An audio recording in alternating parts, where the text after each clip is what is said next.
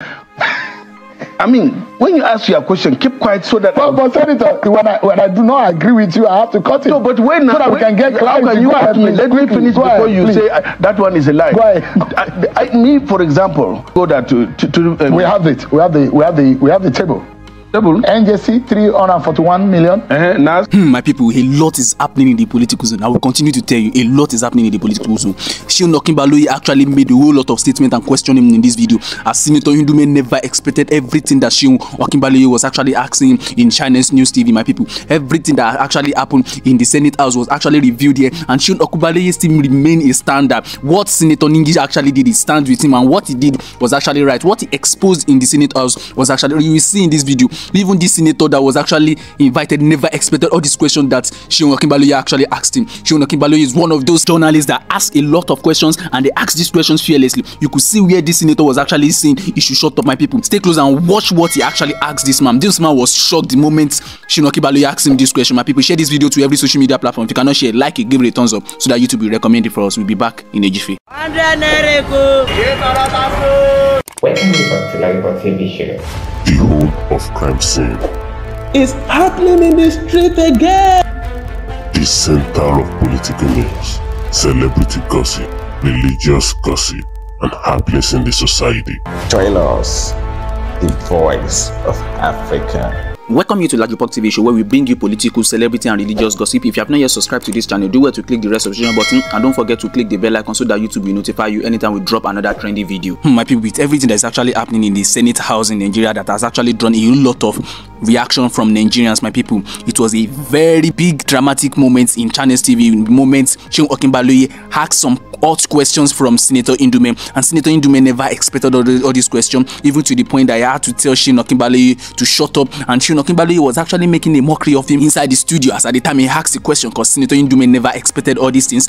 And Seun Okinbaloye made his stand. He made Senator NDUME to understand his ground on this Senator Ningi's issue of suspension that actually occurred in the Senate House yesterday, and he even said a whole lot of things that actually draws people's attention. You will see in the video the moment Seun Okinbaloye was actually laughing, because the senator never expected that Seun could ask all those questions, and the way he was bombarding this man with a whole lot of questions in Nigeria, it has drawn a whole lot of reaction, and Nigerians are actually saying that these senators, all of them are just there for their own selfish interest. Because let us check it out with what he said. He said all animals in the jungle are not actually equal. That is the reason why the allocation of money to every district is not the same thing. Now the question is the allocation of funds to this Senate, are these being allocated based on the work that needs to be done in each district? Are this money being allocated to these senators based on the work that they want to do in their district, or based on their levels in the Senate? Because you could see when he was saying that he is a senior senator in the House, and that is the reason why he is being given 500 million. And Seun Okinbaloye actually burst out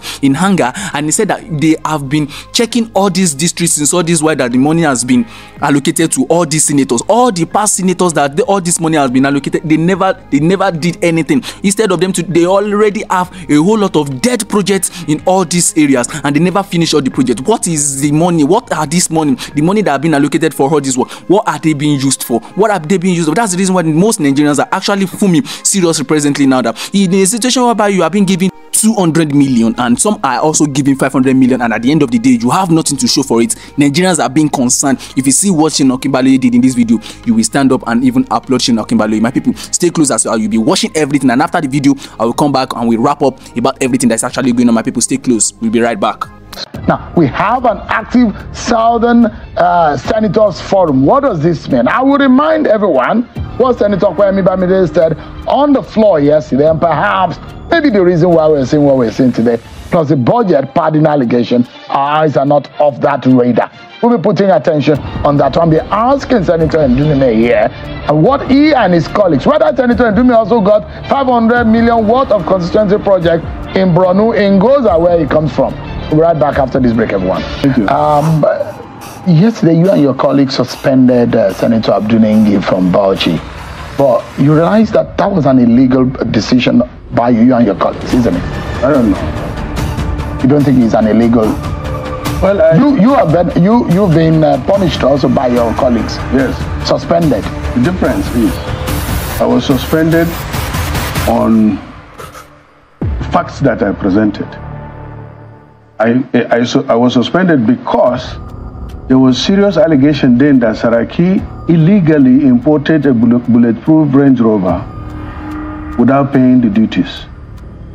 And it was also an allegation, not allegation, there was a proof that actually NDUME didn't have a certificate. And you know, I proved that. The Range Rover, purported Range Rover, is now being used by EFCC because it was confiscated and the president gave EFCC then. And up to now, again, that issue of whether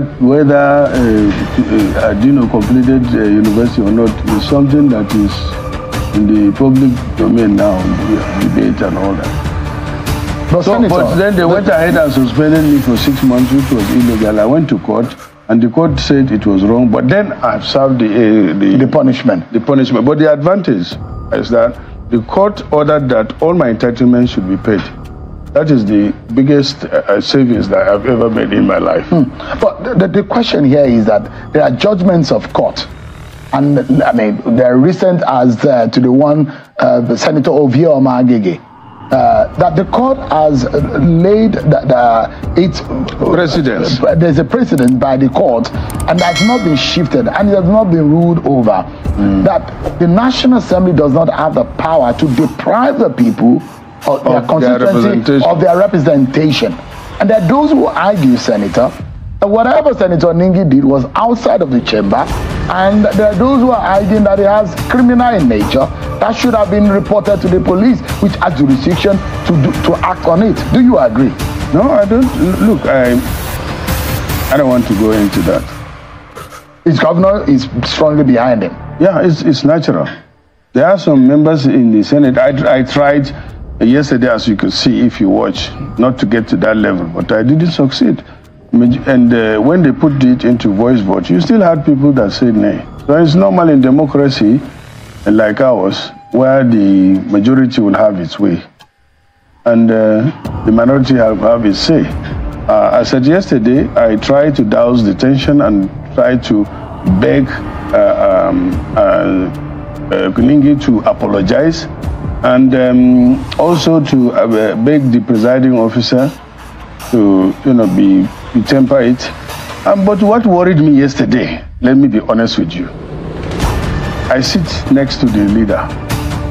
The leader of the Senate was very angry of what TINUBU did, and I mean, Senator NINGI did. But honestly, me too, it was wrong. What he did was wrong, because I was involved.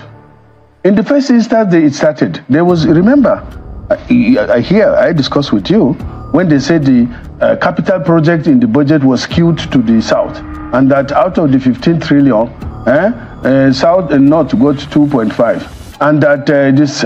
So I came here and I told you that the total in that time that was brought before us by the president is not up to 9 trillion, it was 8.9. And they are talking about skewed capital project to the south, and the total adding up to 15 trillion. That 15 trillion is strange. Even with the amendment that we made, the capital component of this budget is not up to 10 trillion. So what you're saying is that Senator NINGI, in your own, in the sensibility of some of the senators that are angry, was trying to ethnicize and politicize the budget. That is it, which was wrong, totally.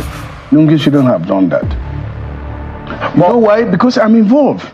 I told him, when he brought the figures, he said, the first instance, I said, get a consultant to analyze the budget. If the North is shortchanged, we'll stand up to that. We will not agree. We will not. And I still say it here, that if the North in any way is shortchanged, I will not agree. But there's no evidence. How can I say that the South have shortchanged us if I don't have any evidence? I am the vice chairman of appropriation in the Senate. And we, the Northerners, as you see, the Southern senators are 51, we are 58. And I believe that every senator from the North is patriotic. He cares for his zone and the North. And it's normal. And it's also okay for our 51 senators from the South, as they did today, to come together to protect the interests commonly. There's nothing wrong with that. But then I cannot accuse the South. It's wrong. I am an adult, not an adult getting to an old man, 64 years old, a senator. If I see facts, I told NINGI when he says so, I said, oh, let's go to the public. Was this discussed on the Northern Senators Forum? Yeah, they were the senators at the Northern Senators Forum, and they agreed, I was not there, to see the Senate President. I was there because I was asked to be there. NINGI asked me to be there. But I told him if he has evidence, let him show me, and I'll be in the forefront. In fact, I told him that I will do a press conference. You read this thing. I will sit on the left, and the cow will sit there.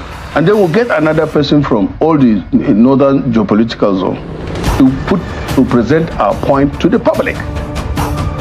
To my greatest surprise, when he agreed that we should see the Senate President, and the Senate President, when after his presentation, he said, well, I don't know anything about this. Let me have the document. I will get somebody to analyze it, and then we'll know the next step. And going public the way he did is not the solution. Because, yes, let's assume that the North has been so changed. The next thing is how do you pay us back? If you give, you are supposed to take 10, and I'm supposed to have 10, and I discovered that you gave me 5, and then you took 10. The next thing is give me my 5 balance. Okay, why do we get it for you? We do a supplementary budget. We do viament. We do amendment. Well, Senator, some of you are senior senators, as in quote, and ranking senators were said to have taken about 500 million value of constituency project. How many did you get? How much did you get? Let me tell you about that, and that is what I want to address the public here, so that they get enlightened about it. This constituency project is not a new thing. In America, you stayed in America, you know, in the American politics, they call it pork barrel. Pork barrel. Mm-hmm. In fact, their own is worse than our own, if it is by that standard. Because of the involvement of the lawmakers? Yes, the lawmaker, if you give him, they allocate funds for him, he decides what to do with that money in his constituency. And is given to them discretionarily. Not the same. If you are an APC, you get more. If you are a Republican, and now in Nigeria, for example, in this thing, if you are, right now, it's Democrats that has the majority. So most of the Democrats, lawyers, senators, lawmakers will have more than their counterpart as a Republican. Is that what is playing out in the Senate? No, we are very nice to PDP, despite the fact that they didn't treat us like that when we were... But you got 500 million, and some of the ranking senators in PDP. Put it in your record. What did you get? Wait now. Each senator, not get, I don't want... The value of constituency project? Allocated, each constituency or each senatorial district, or for example, all the senators have 200 million naira as their constituency project. But I'm a leader. And that is the difference. 10 of us are leaders, including the ones in the opposition. They get more than the floor members. The floor members. It's normal. It's they agree. But the difference now, is in those days anyway, that decision is taken by the senators. We have what they call Senate Budget Committee before. But now, the floor members entrusted that to the presiding officers. You understand? That's the difference. So most of the senators don't know what I get. And I will not tell you. Since I didn't tell my colleagues now. You can tell us here. No, some of my concerns. No, but my colleagues know that I got better than them, more than them. But you get up, maybe you got up to 1 billion. It doesn't matter to you now. I told you my colleagues know that I got more than the 200. Maybe 500 and million. There's some, yeah. No, look, you can't just pull this from. I've told you the truth now. I got more than the floor senator. It's normal. Because the senator from Cross River said that every one of you are corporates. You are all in this, and you all got, and the disparity was there. Yeah. There's disparity now. We are not all the same. All animals are equal, but some are more equal. The question is... Wait, no, I'm telling you. Yeah. All animals are equal, some are more equal than the others. That's what the case is. That's what the case is. So the question the other members know that, and they have agreed to that now.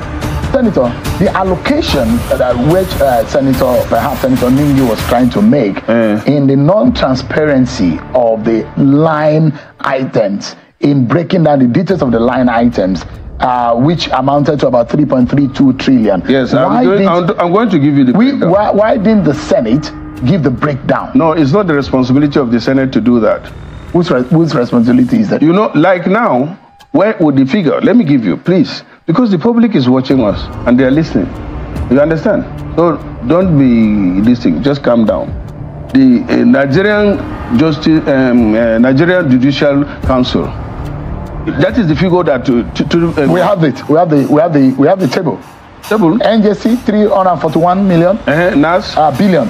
NAS 344 billion. Public Complaints Commission 14 billion. INEC 40 billion. And all of that, TED Fund 700 billion, all coming to 3.32 trillion. Thank you. Why didn't that details being provided to those organizations? For years, for ages, we have been categorizing them as statutory transfers. But it doesn't mean that the details should not be provided. No, it has not been like that. Are you going to change it? Go to INEC. Under Saraki, NAS budget the details of NAS project for the first time was given to the public. No, not only NAS. The details of the project have been given for the first time. That's why I said that is an APC government. In PDP, you have never seen that kind of a thing. We have been passing budget. I was there in the minority. There's no details. We just passed them. Now it's the same PDP now that is saying that this government is not providing details.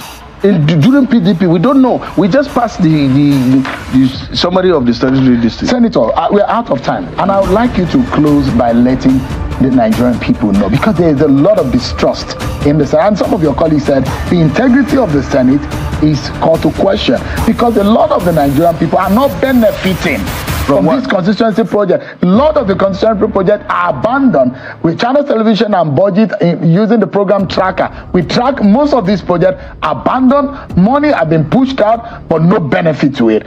What can you tell as a leader in the Senate?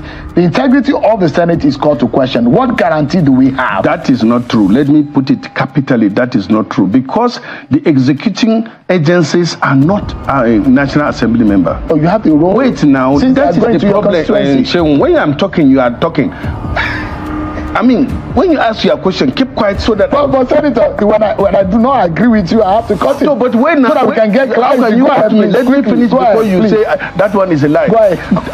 Me, for example, I've been given like the amount allocated to me for my constituency project. And then now it will be domiciled in various ministries. It is that ministry that is responsible for the execution. It is that ministry that selects the contractors. IMPEACMENT will only sign on to it when that project is completed. During Saraziki's regime, only 40%, as Akpabio mentioned, was executed because it was only funded 40%. But go and check the records. During the Buhari administration, after the army allowance tenureship as a Senate president, the constituency project was 100% funded, and therefore they are completed. So all these abandoned projects that you see, go and ask the contractor, and the contractor will tell you that he has not been paid. Senator, we need to go. But thank you so much, Senator NDUME. I appreciate your time tonight on the program. Okay, thank you, Senator Seun. So I'm the one. Well, from the video, you could see that it's no more new to Nigerians when they see senators or politicians that they find it very difficult to answer some questions when they are being asked. This actually shows their level of criminality. Because when you say you're a politician and you want to be transparent, you tell Nigerians, you tell your people that you'll be transparent when you get to that position. And at the end of the day, when you get there, you start doing something different. Because Senator NINGI actually exposed a whole lot of things in that house, which has actually brought to a suspension. A whole lot of senators are actually finding it very difficult to open up some things that will actually be detrimental to their position. That is the reason why you could see that Senator NDUME was actually finding it very difficult to answer some questions, and he was saying that the people in the Senate actually knows how much that he was giving. What if the money that he was giving to Senator NDUME, or those people that call themselves the senior senators in the House, the amount they were giving was actually more than 500 million that all of them are actually claiming? That is the more reason why Nigerians are actually very concerned about everything that's actually going on, because the citizens of Nigeria are actually seeing Senator NINGI presently as a hero. Why? Because he actually spoke to their face and and actually told them the truth. But let me see, and let us say that even though he was actually, let us assume that he was not actually planning to say all those things, maybe because he was actually deprived of some particular thing, maybe of some particular funds in that house. Maybe that was the reason why he actually filmed out and actually say all those things. But Nigerians don't even want to care. Maybe it was just because he was not giving some particular amount of money. Maybe that's the reason why you actually expose all their shenanigans in the house. But now Nigeria is still standing with Senator NINGI that everything that I actually said in that house is true. And you could see one of the governors in Nigeria actually came out and actually said that they are actually standing with Senator NINGI, that they actually exposed them that everything that he said is actually truth. You will see that Seun Okinbaloye was actually making jest of Senator NDUME in the house because he was bombarding him with a whole lot of questions. And you see that this criminality is still very, very open and is happening in the day and is happening in the daylight. These criminals are working in the daylight, and the shenanigans that they are doing is working in the daylight, and their corruption is a kind of corruption that they are not even hiding it. They are doing it to the face of Nigerians because they believe that Nigerians will not do anything, my people. Seun Okinbaloye is one of those journalists that needs to be applauded because he asks questions fearlessly. He doesn't have any iota of fear for these politicians. That is the reason why Nigerians are always very interested in listening to every interviews that comes from Seun Okinbaloye. My people, share this video to every social media platform. Now, before that, share your opinion at the comment section. Let us know what you feel about this video, and don't forget to share this video to every social media platform. If you cannot share, like and give it a thumbs up so that YouTube will recommend it for us. And if you are coming across this channel for the very first time, do where to click the rest of the button, and don't forget to click the bell icon so that YouTube will notify you anytime we drop another trending video. See you in our next video. Bye for now.